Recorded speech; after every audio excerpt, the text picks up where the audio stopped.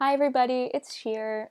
Today I'm going to make this quick, short and sweet video to help you understand the BLAST assignment, which is due the week before spring break, so you have enough time to do it, I promise.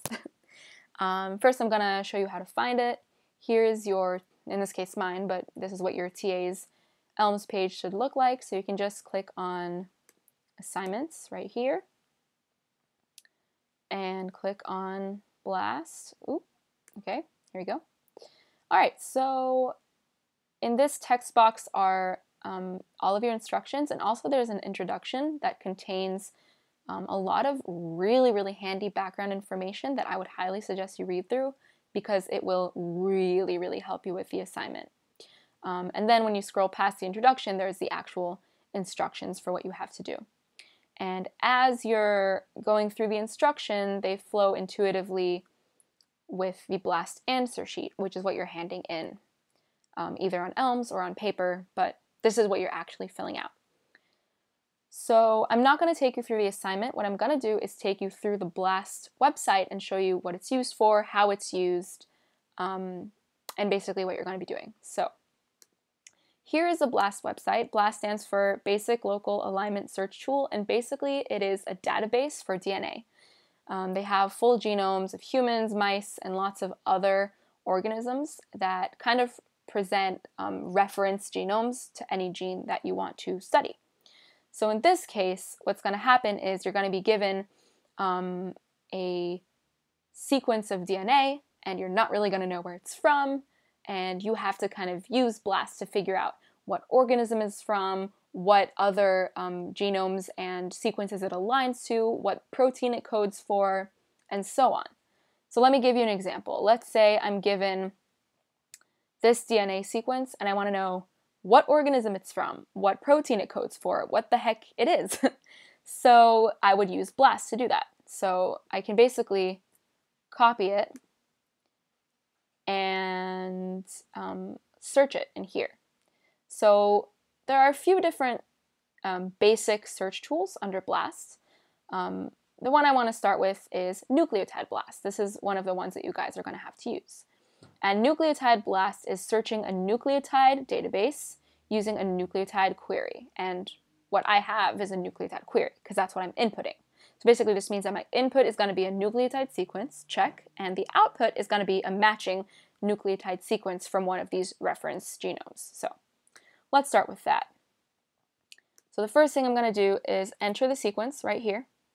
Make sure that there are no spaces or enters, but these enters are kind of like default in the sequence, but don't make another enter or anything like that.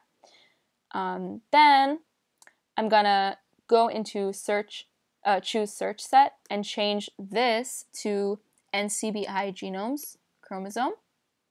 And that's just to avoid redundancy. You don't really have to worry about that.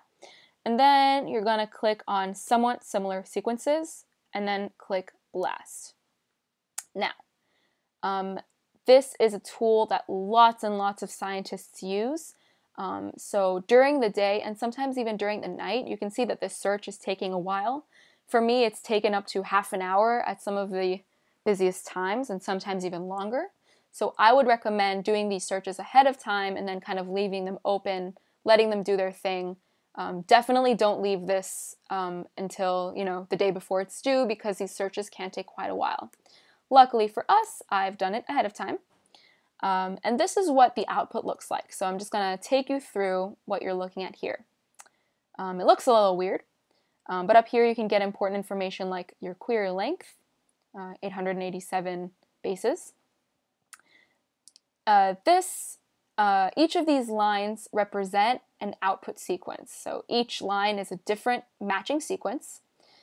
Here's my query from base 1 to base 887, and I can see where along my query the outputs match up. So you can see this number 1 up here matches from the very first base to the very last base.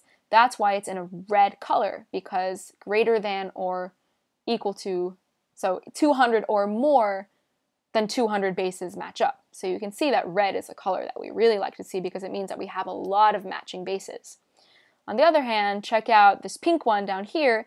it only matches, you know, up between this space and this space, and that's why it's pink. Only 80 to 200 bases match. So these aren't as likely matches. So you can see that red is a really good color. Black we really don't want because it means that it's not a good match at all.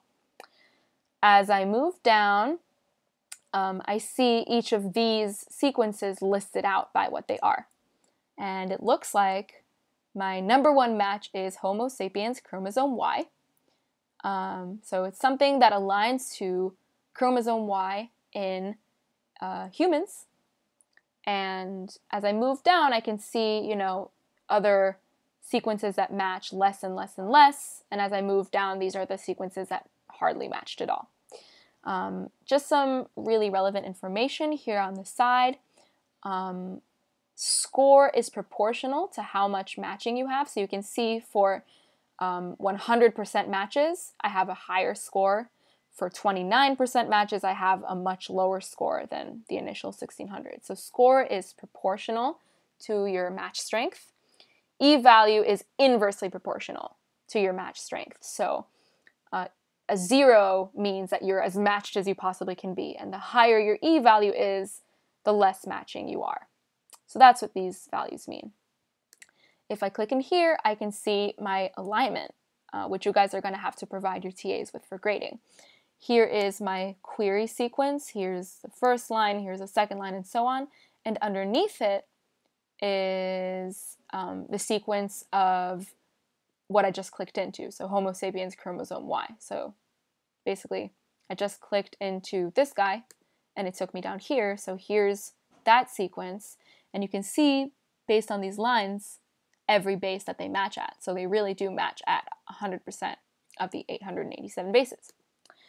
Well, that's all well and good, but I want to know what protein my sequence codes for. So now I'm going to go into a different search, which is BLASTX, where I search a protein database using a nucleotide query. So I'm going to go in, input my sequence, not change anything, and click BLAST again. And I'm not going to do this search right now because that's going to take a really long time, but this is what your result is going to look like. You can see pretty much the same type of result with the added information of what protein I'm looking at, which is really interesting. So this is the name of the protein. If you're not a geneticist, you might not recognize the sequence of letters, but if you Google it, it'll tell you that basically what you're looking at is the SRY gene, or the gender determining gene, the sex determining gene on the Y chromosome. So that's really cool that now I can see what protein this codes for. So there it is. There it is, and there's my first sequence, which is red, matches almost 100%. You see it's a 78% match, 451, that's a relatively high score, and a pretty low E-value of 3 times 10 to the negative 157. So I know that sex-determining region Y protein is a likely find. And here is the translated protein of my query and the translated protein of the subject that I just clicked on, and I can see that they match pretty well. The last thing that I might want to do, let's go back here, is what if I get a protein sequence and I want to know if it is the same protein as what this codes for? Well, I can copy and paste that into Protein BLAST, which searches a protein database using a protein query. Once again, I'm going to input that here, press BLAST, and that's going to lead me to this result.